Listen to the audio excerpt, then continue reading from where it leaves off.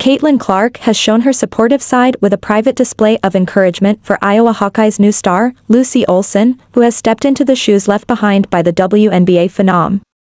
Clark, widely regarded as one of the greatest collegiate athletes, holds numerous records, including being the all-time leading scorer in both men's and women's college basketball with an average of 28.4 points per game. Olsen, originally from Pennsylvania, transferred from the Villanova Wildcats to the Hawkeyes following Clark's departure. Her debut performance in a 91-73 win against Northern Illinois was impressive, as she posted 17 points, 4 rebounds, and 7 assists. Many fans are already drawing comparisons between the two, dubbing Olsen as the next Caitlin Clark. In a recent podcast appearance, Olsen shared that Clark has been an incredible source of support. "I've talked to Caitlin a little bit. She's very nice. She told me, let me know if you need anything. I'm always here. I went through a lot and I got you," Olsen recalled.